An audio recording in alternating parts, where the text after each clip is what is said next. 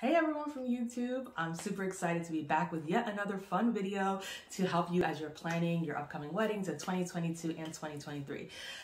We are Statuesque Events and we specialize in modern multicultural weddings. So we love making videos like this that are targeted to all of our multicultural viewers and multicultural brides. Today we're going to be talking about Ethiopian wedding trends to keep in mind for 2022 and 2023, and this holds a very special place in my heart because we love working on our Ethiopian weddings. We have a bunch. I'll leave a couple cards to some of the Ethiopian weddings that you can watch on our YouTube channel, but we love, working on Ethiopian weddings, and I'm excited about some of the trends that we're seeing with our Ethiopian clients.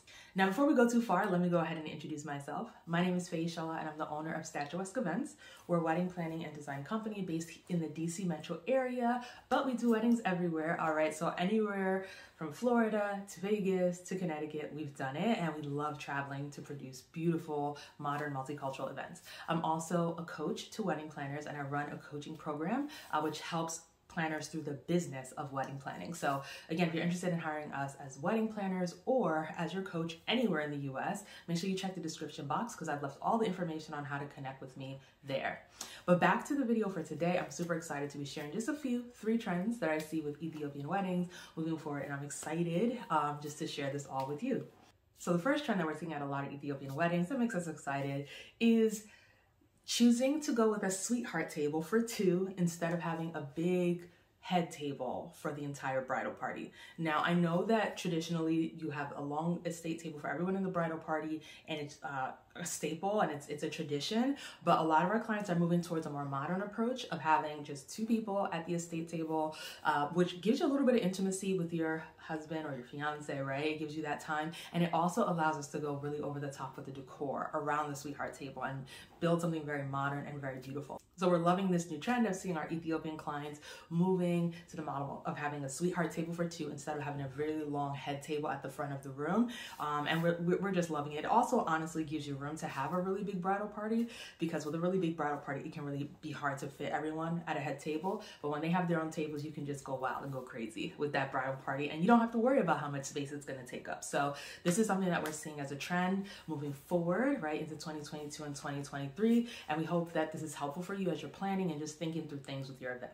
Another big trend that we're seeing is more destination weddings. As I speak, I'm actually preparing for a trip to Key West as we're planning one of our Ethiopian weddings clients in Key West. She actually considered a few places outside of the country, but Key West is gorgeous, so we decided to go there. And destination events are always a fun and beautiful way just to gather your family, bring everyone together, and we're really excited about this, and we're excited about this trend. Now that the world is opening up again after the pandemic and everything, people are excited to travel, and it's a beautiful thing for them to be able to travel for your wedding or for you to kind of give them that excuse to travel and try new things, right? So we're loving this new trend of destination weddings in other cities and other countries for our Ethiopian clients, and we're really excited about the one that we have coming up. And the third trend, which is a little related to trend number two, is that a lot of our Ethiopian clients we're seeing are starting to have their Mels a few months after the wedding day, right? And this, again, is attributed to two things. Number one, with the pandemic, certain people weren't able to have a huge wedding, so their Mels is just a little later as opposed to it being the very next day, which is done, traditionally you have the Mels the very next day. But because of the pandemic and everything, not everyone was able to do that because they had, smaller micro weddings or elopements. The second reason is because of destination events, right? For many people, when you're getting married in a destination, you want to come back home to do the Mels, right? So even our client who's getting married in Florida is coming back to Maryland to do her Mels, and she's doing it a little later.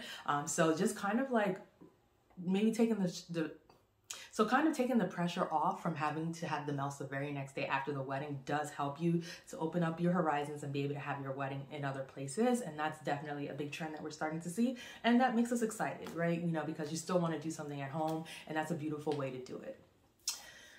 So that brings me to the end of my three tips, my three trends that we're seeing moving forward into 2022 and 2023. I hope that you enjoyed this video, and if you did, make sure that you hit that like button, and also make sure that you subscribe because we've got so many more things coming your way just to help you with planning your beautiful weddings coming up in 2022 and 2023. I can't wait to see you guys in the next video, but till then, have an awesome day.